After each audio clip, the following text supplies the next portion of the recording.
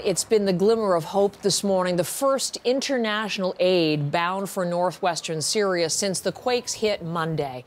A convoy of 6 trucks carrying tents and medical supplies, aid that was already heading to refugees in the region, but was delayed because the quake damage closed the roads. A spokesperson calls it the first of the aid headed for the opposition-controlled area.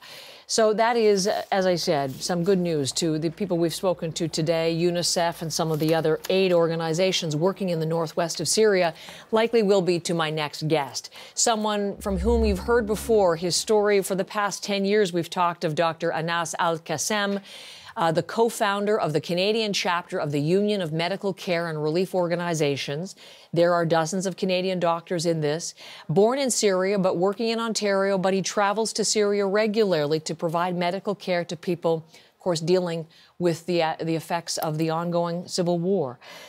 5 hospitals he works with, including one major center in Aleppo, and so a perfect voice to talk specifically about, my goodness, the injuries and the death and the devastation and how the medical community is dealing with all of this. Dr. Al-Kassem, welcome back to the program. We're glad to see you this morning, sir.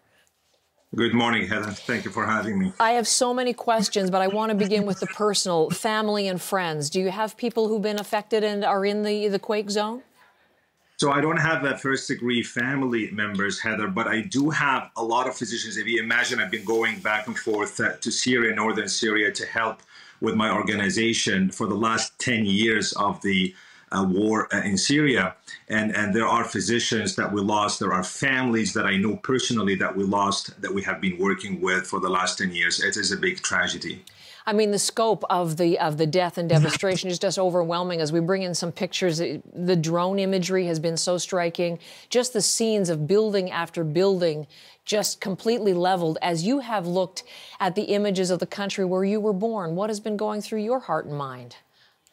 Well, imagine, Heather, these are people that, to start with, they are internally displaced. Many of them, they don't belong to this region. They were forced to northern Syria, and they've been living in very tough circumstances for the last 10 years. They tried to build their own basic buildings to shelter their own beloved people and families. They are from Ghouta, from suburb of Damascus, and so forth. And imagine these same people now, they're struggling with one of the worst earthquake that hit this area probably over 100 years. Mm-hmm.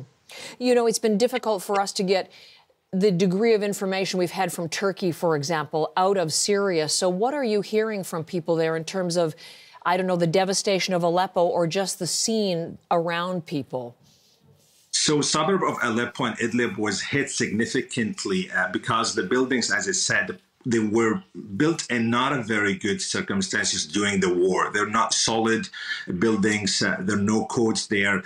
They were rushed to build them to shelter the internally displaced people to start with. So these people have been damaged significantly. We're still hearing about people being rescued out of the rubbles, but it has been more than 48 hours, Heather. As you can imagine, it's going to become less and less hopeful to get more people out of the rubbles. But just to give you some perspective, in the 5 centers that we operate and support, these are not big hospitals like, St. Mike Hospital or General Hospital in Toronto.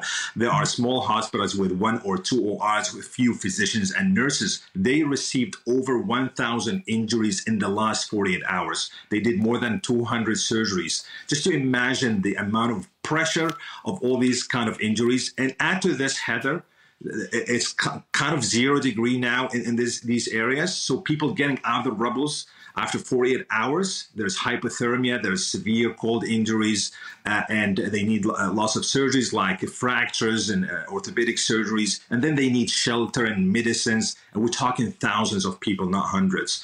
It is devastating. And it's likely to continue for the foreseeable future because there are still many thousands of people who are still missing in the aftermath to all of this. I wanted to speak to you specifically about what's happening in the hospitals with which you're affiliated and the medical colleagues you have there. So can you give us a little bit more detail? So they're small. They're obviously overwhelmed right now with the numbers. Just again, any more information you can give us in terms of the kinds of things that they're having to treat and what they're dealing with. Absolutely. I mean, these are very fragile people to start with. Children, women, internally displaced. They have been suffering for years, poor communities. And now they sustaining all kind of injuries, especially hypothermia and fractures, as I mentioned. And the equipment, Heather, and the supplies available in these hospitals are not a lot to start with. And they have very limited human resources. We're talking about a few of orthopedic surgeons, a couple spinal surgeons, and a few nurses here and there. So to deal with this influx of hundreds, if not thousands of injuries all of a sudden on a daily basis, it's not easy at all. For example, they did more than 300 blood transfusions, and they need a lot of blood. But where do they get it from? It's so devastating, because either you have suffered yourself, your building collapsed, or you're trying to help others. So people are not even available to donate blood at the current time. You, I understand, are planning to make another of your trips there. This under a different. You've dealt with all of the aftermath or the ongoing effects of the ongoing war, and now you're going to be heading there to something that is even greater in scope. What are you going to be doing, and what kind of help are you taking? So since my experience in the war in Syria and my background as a trauma surgeon, we are going as a group of Canadian surgeons from Canada, and we're trying to help. We want to do some need assessment quickly. There are going to be lots of supplies needed and equipment. We need to help them. Emotionally, it's very important even to go there for a week or so, because they're exhausted, they are tired, as I mentioned, physicians, nurses, staff. And then we need to utilize the donations we're getting in the right spot for the right equipment. Mm-hmm. I ask all organizations and the government to donate as soon as possible. And I want to, ask the Canadian government always has taken a lead in this humanitarian kind of crisis. I urge them to keep the borders open. As you know, you said at the beginning that the borders were shut down for a long period of time. They just said yesterday they will open them up. I think these borders should be open ultimately, and regardless of the vetoes that happened, unfortunately, in the past by China and Russia. Well, you've led us into exactly what I was hoping to speak to you about to conclude our conversation today, and that is the difficulty of the political situation. Now starting to get those first aid trucks into the northwest of the country, the first in yet.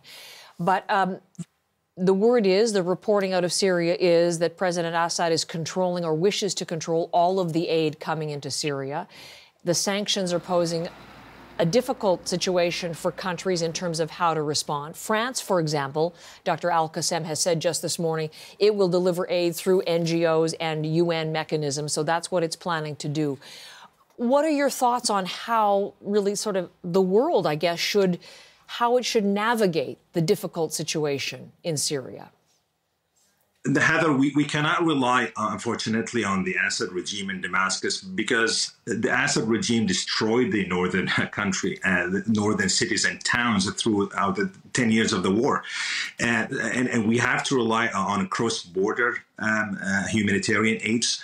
And so we have to keep the major three border checkpoints open between Turkey and northern Syria. This is the only way we can get the aids, get the humanitarian equipment, the heavy machinery to remove the rebels, and all these kind of supplies as soon as possible. And I think I agree with the French. We have to rely quickly on the trusted NGOs, on the charities, and on the UN agency to be able to deliver these aids. Remember, the roads are damaged. And it's not going to be easy. Even if you open the border today, probably it's going to take you a few days to deliver these aids and humanitarian equipment to the damaged areas. But I think we should rely on cross-border and not on the Damascus government, unfortunately. Okay.